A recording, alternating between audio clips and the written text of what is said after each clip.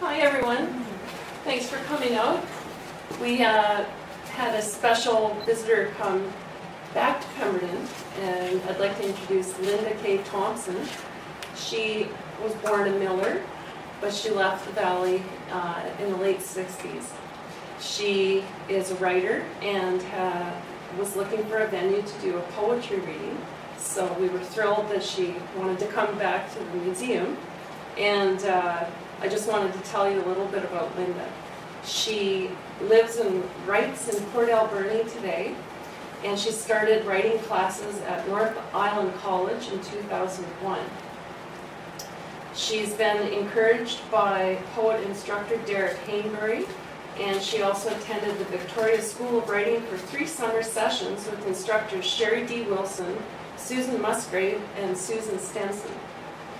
She also has studied yearly with Patrick Lane in his Glen Airlie and Honeymoon Bay retreats on southern Vancouver Island, and has been privileged to attend workshops with Ellen Bass, Marie Howe, Dorianne Lowe, and Joseph Miller.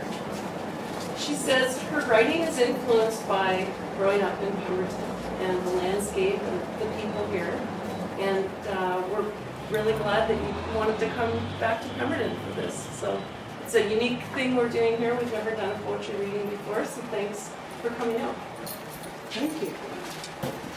Did you see the big sign as you tried to tell?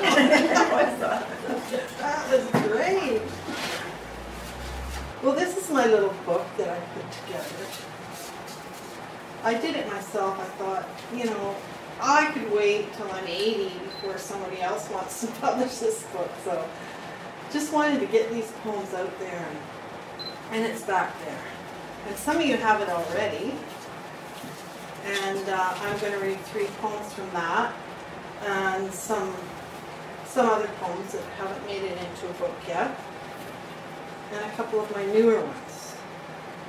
So this is called Coast Mountain Valley, and it's from the chapbook, and it's in 3 parts. Number 1. I leave the yard in the August dawn, gun the knocking rambler up the driveway. Only the horses notice, nodding their noses over the twisted planks of the pasture fence. Potato fields stretch from the road to the mountains, a dark bright green you can almost taste. In a month the tops will be killed, lie burnt and lifeless, ready for digging. 7 miles from farm to town, we rode in the back, would close our eyes, chant the route, yell it into the wind, voices of girls who are not afraid. Uncle Robbie's, Ryan Creek, First Rock Slide, curved by the slough, Miller Creek, Uncle Morgan's Double Turn, Lundgren's, Taylor's Corner, Second Rock Slide, stop sign in front of the bank, town. By 68, I'm ready to go. Work the early shift at the hotel, buy myself Judge Decker's car after he dies, and one October day, the cottonwoods alight, drive south on 99, past the fields, the rivers, the mountains, the blackbirds in the green gauge. I don't know then, but the place will follow me, old dog who won't turn back. This is a poem I wrote after reading one of Billy Collins, where he was explaining to students how to write a poem. It's also from the chapbook. Stand up for the wallflower words. I am somewhat afraid of poems. I do not wish to wrestle belligerent ones into submission, nor do I wish to flood them with Klieg lights to get to the guts. A poem like that, I find it sensible to avoid. In fact, I would march myself right out of that cell, and even as the lifers are rattling their stanzas on the bars, I will be looking for an outside door. Bring me a poem of light and shadow, noonday sun, glaciers, aspens that rattle in the 4 o'clock wind. Bring verses filled with meat and potatoes, Chevrolets and tapioca. Write to me about three-legged races and dear uncle who came to put down the dog. Show me breath rising from a beaver house, the smell of August raked hay. Bring me a brother with periwinkle eyes, sisters who remember. Bring a Sears catalog, an aerogram from Poland, homesickness. I am telling you this. There were 4 small people in sturdy shoes, a dog named Bob. They lived in a house bordered with gooseberries and red currants. They slept on their wedding ring quilts. Beside the potato fields, between the rivers, write these words.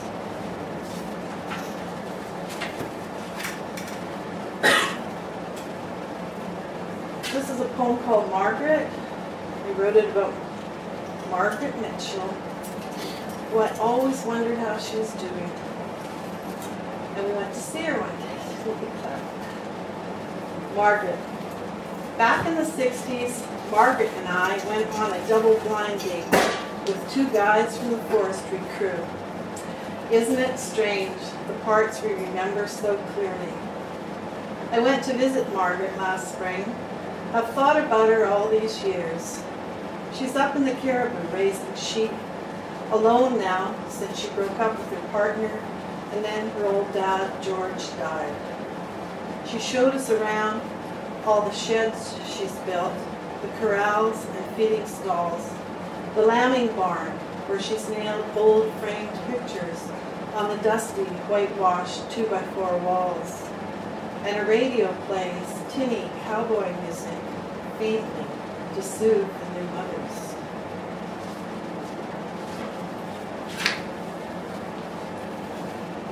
Dawn and I have a friend, Kirk, who just couldn't seem to get a good job out in BC.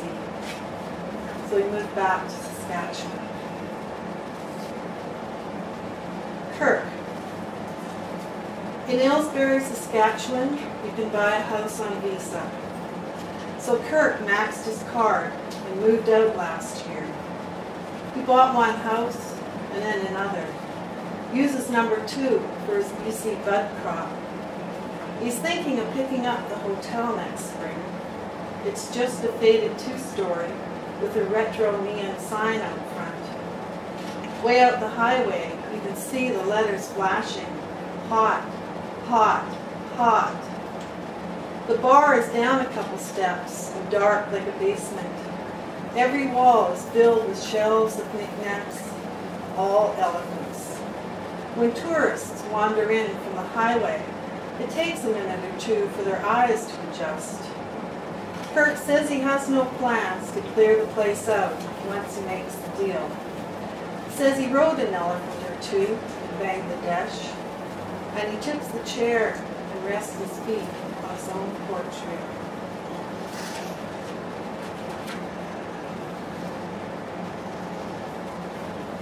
Trapline on the Lillooet, 1935. Last week, while checking beaver snares on his trapline, Mr. Henry Erickson was chased up a tree by a grizzly. Mr. Erickson went back later to look at the tree and reported there are no branches for the first 10 feet. When asked to comment, Mrs. Erickson replied, Jesus, Mary, and Joseph.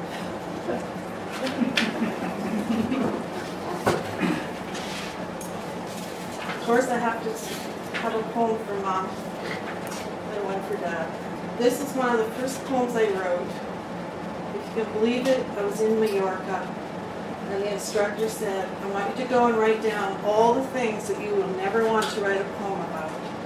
And one of them was about how the women that came to the valley, most of them were from somewhere else. But the fathers had sort of always been here. And we'd always been here, so the moms were the ones that were different. But I was never going to write about that. Knee high. We were all from here. Dad's childhood place is ours. The flat, steep-sided valley, all we knew. Same gray soil where he had run, clung like cold forge dust to our pale legs. We knew the smell, potato vines grew up past our skinny, dirt-ringed necks. We knew hayfield stubble, how to pinch and slide our toes along the mower tracks. Knew since birth the slant of sheds, the line of swamp-killed cedars, knew the rock slide, knew the beaver pond. We lived where he had lived, forever, but she was from away. We had never seen prairie, could not imagine mother, where all that grew was dust and scrub. They came from away. What kind of family ties their bed to a tin box truck, drives out a rutted yard, past coulees, scrub, the blue clay hills, never turning back. Little mother, sparrow perched on a horsehair mattress. Around her, stacked like markers in graveyards they would visit no more, frames of long-lost relatives. Did they leave the clothesline strung from porch to willow bush, where the black-winged bantam slept at night? Leave Jip, the three-legged dog, jars of beans and corn in dim corners of the cellar? Leave a chalkboard hammered low, words in a kiltered line, Mary, Mary, Mary, beneath the five-cornered star? Leave marks on stairs where children measured the winter sun's pale reach? Leave a birthmarked baby in a dresser drawer asleep? Home at last. Mother, come to us. Bring your cardboard suitcase across the plains and foothills, through the Rockies, down the Fraser. Come on the southbound from Lillooet. Come to us here. Leave that dreary, endless wind, the dried-up sloughs, yellow grass, the ancient bones. Come away from there. We are waiting for you. Come to the cedar, fir, and cottonwood. Come to the granite walls, the gouged-out rivers, the animals, the wildness.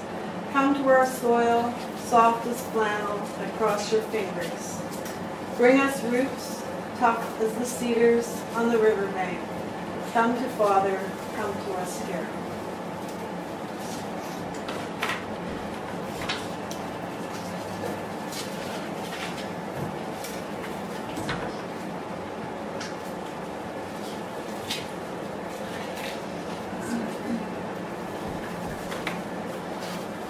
I wrote this at one of the poetry retreats that I attend with Patrick Lane. Where my story begins. With a Chilcootin horse trader rolling into our yard, pulling a bust-up trailer, and how Mother said she could feel the pinto ponies, their noses on the window bars, humming in their spotted throats, keep us, keep us. At the graveside when the ropes break, and Father's walnut coffin slams down into that 6 foot deep, and how I never want to know how his poor dead body is shook from the fall.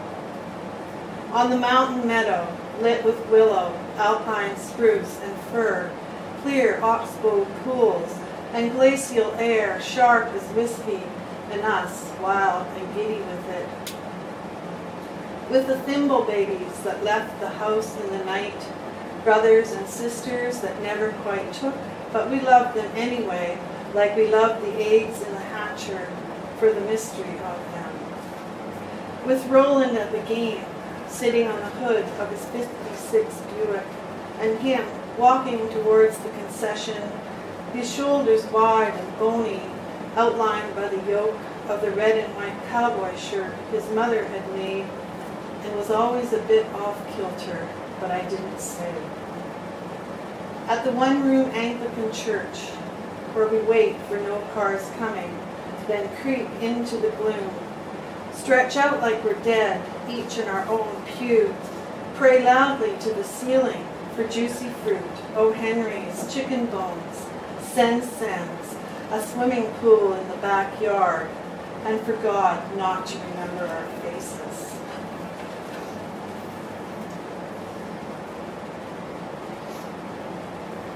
One thing I remember about Dad is how he loved the land, He loved geography. He loved maps. You know, when you write a poem, you just have this tiny little memory that just won't go away. So you put it down and then you sort of fill around it, right? We used to open the maps on the kitchen table, I remember that. This is called landscape. Father brought small things to us, a pygmy owl from the barn one winter, bats who lost their way in the light, shining golden crab apples from the old tree. You must remember how he held the netted gem in his hand that evening at the kitchen table, explained its perfection, drew his fingers across the russet, dough-colored skin, the low-lying eyes, measured its weight by the heft in his palm. We stood close by his shoulders in that faraway room, and the cherries on the oilcloth gleamed in the electric light. Last week I set my alarm for 4 a.m., but the blood moon was hidden by clouds and trees, and I had no courage to step across the dark, looking up.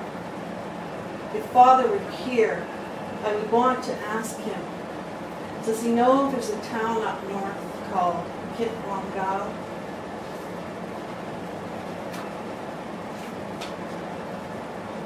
This is a poem I wrote a couple weeks ago. It's called Riding Lesson. Old leather on the workbench, the smell of horse, oil, and tallow. Pale bitten fingers stroke curves of chestnut, sorrel, all the warm perfection, the knowing and not knowing. Ride out across mown fields, now gold towards the west, where evening holds its breath. What I thought I knew has turned on edge. Still the outline of mountain, cathedral, Pauline, copper dome, familiar as the old man's face, half our lives without him. Why does a girl love a horse? Lean down across the arc of withers, wave of mane caught in your fist. Listen to a heart that thunders. It's hard to be a rightful woman. Practice caring.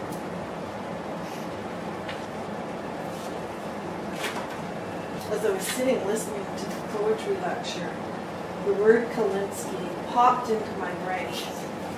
The only thing I know about it is the name of the paintbrush I painted with, right? And they're very famous. But where do they make them? Who knows? I didn't know the parts of a brush, but these are what they are. The metal part is the ferrule. The bristles themselves are called the belly, toe, and heel. And the thing I know about painting is that you clean your brush off, right? And then you put it in your mouth and make a point on it, and then it dries beautifully. So this is called Low Sun, Winter Sky.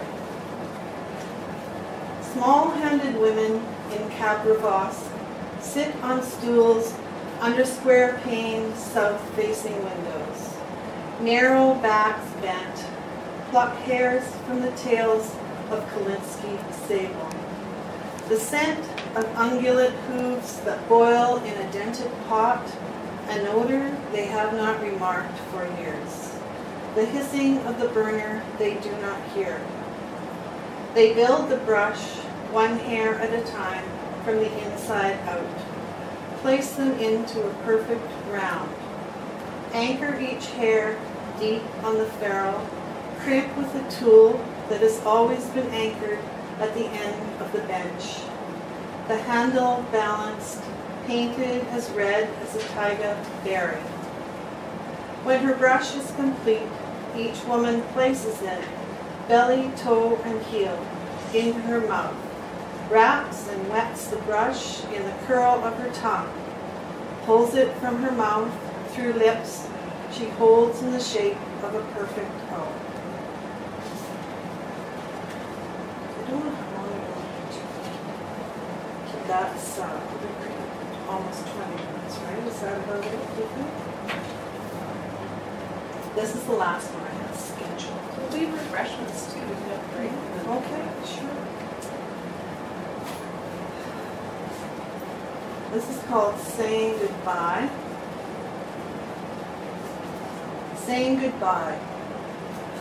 On August nights, we used to hear the E&N pulling along the bottom of a hill behind Drinkwater, and that low, ragged note rolled up across the brown pastures that once held your father's chalet.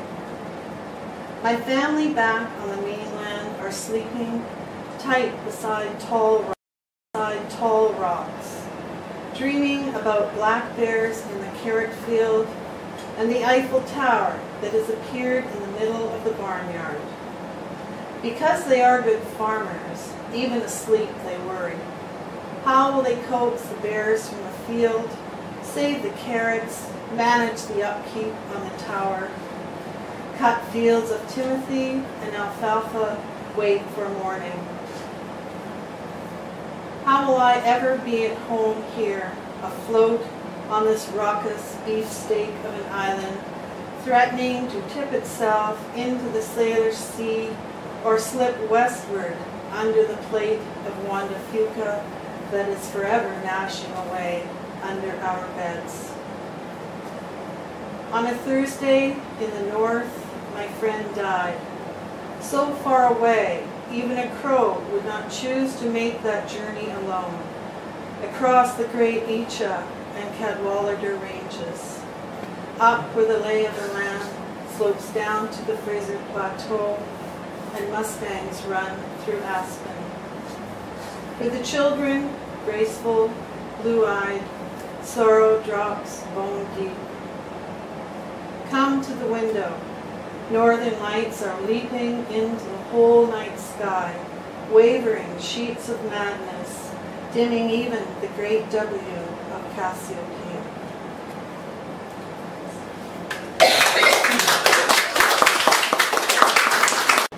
Just two more things. This is called Shoulds for the Happy Bride. A bride, virgin or otherwise, should place 3 feathers from a barn owl's underbelly beneath her mattress in hopes of inducing a pH-neutral state in a fragile uterus. A bride should soak her entire body in a mixture of 3 parts domestic goat's milk to 1 part spring water for specific reasons that have been lost.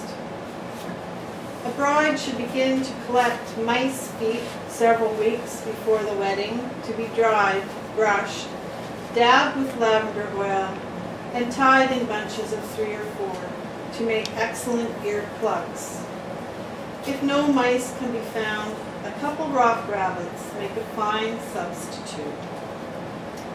A bride should keep a tincture of hemlock close at hand, which if need be can be added by a simple shake of the wrist to eggs, porridge, strong coffee, hand-squeezed orange juice.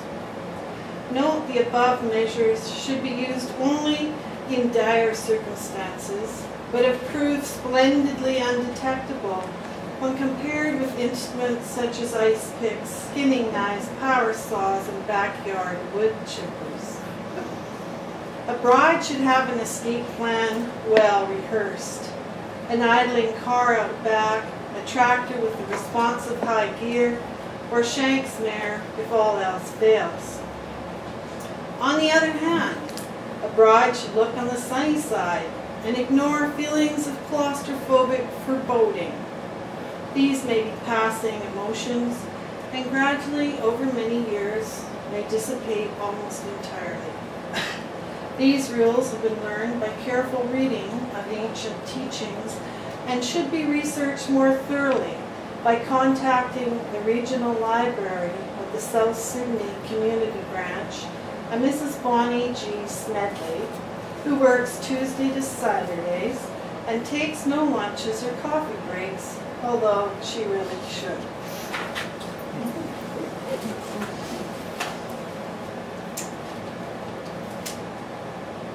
full-length manuscript that I'm sending around is called Down Through the Fields in the House. And it comes from this, which is a prose poem. And it's called Bob's House. The only thing that I really remember is Uncle Robbie's house that used to be across from the root house. Before I was there, I think, or I don't remember, they pulled it way down beside the ditch. And all that was ever left was daffodils that came up in the spring. Bob's house. After the old man died, the boys divided the property, tidied things up, so to speak. Bob took the west side along the Ryan and south of the homestead. Said he always wanted to be on one side of the road and one side only. Didn't like a road through a farm. Well, back then it was mostly ruts. But he didn't like the interruption, is how he put it. So they jacked up the squatty maroon shack and got Dick Black down with his D8, and he did the job for a bottle of whiskey. Probably cheap, it was all the same to Dick, who loved his drink and froze solid in a snowbank outside the hotel pub in 61. Dick's mother told his friends at the funeral she knew he'd be in trouble one day for never wearing socks. When they were younger, Dick and Bob had made every dance they could at the community hall, where Ethel Peach hammered out tunes on a mildewed piano, and Elmer Heck blew his heart out on a saxophone his Uncle Winnie had brought from Bavaria. Bob had met Verleen at a dance up country, a rodeo shindig at Alexis Creek, the year he cowboyed for the Lazy H. Verleen had liked his shawtees, and he'd liked the way the pearl buttons of her blouse looked as if they might, at the flick of his finger, wing across the room like birdshot. They'd been married a few weeks later, and Verleen moved down, and before Bob knew it, they had one baby in the cemetery and two up past his elbows. Verleen hadn't lasted so long as that, though. The life of a farmer's wife wasn't what she had expected. Kids hungry, Bob hungry, dog hungry. Kids dirty, house dirty, Bob dirty. Kids, chickens, laundry, garden. Over and over until she'd had all she could take. Walked out to the road one Saturday morning and hitched a ride into town on the fender of Martin Fournier's Massey Ferguson and caught the northbound PGE to Lillooet the next morning. Bob was sad all right, but embarrassed and ashamed. Wouldn't go after her, though Dick told him he was an idiot not to. He missed her beside him at night, missed the cackle of her laugh, but he took it as good as he could. Let the kids look after themselves and just kept farming. And now the old man was gone, and he was heading as far south as he could get. The house seemed to glide across the fields, never hung up in the swampy pasture down past the barn, looked as perky as a mallard riding a current. Dick pulled it as far south from the farm as it would go, right until the little house was nestled at the foot of the rock slide, where the old man had planted cress in the spring that bubbled up through the boulders. Not a spot most would have chosen. It was dark there against the mountain, and the winter sun would be late to reach the porch. But Bob liked it, liked his new view of the mountains to the north. Said the change was as good as a rest. The kids never complained. One place was the same as the next to them. And the ride down through the fields in the house was the best they'd ever had. Ronnie was our uncle that died in the Second World War. He's really hot right now. He's buried in Montecchio. I said to the van driver, "Can you take me to Montecchio?" He said, "Huh?" Montecchio. To Ronnie in Italy. For Uncle Edmund Ronan Miller, born 1950, killed in Italy 1944. 70 years now in that warm winter cockeyed country, in sight of shores wrapped in pale-eyed turquoise, Endless, the sapper measured formations, Miles, Miller, Mills, Milton, far from the cliffs of the gray coast mountain and the tumbling glint of Johnny Sandy Creek. The photos you took with your box camera are loose in cardboard albums. Blued chevron corners mark black squares on black. Each picture named in your careful script. Mother, sister, leaving by sleigh to visit Uncle Ed. Cousins fishing, Owl Lake, after the good grizzly scare. Dad, brother, Brownie, my new dog, Bob. All the family are gone now, only Cousin Clifford still there on the farm. He would remember you. And the old woman who comes to the cemetery in laced black shoes through the dust of the Italian summer bringing poppies.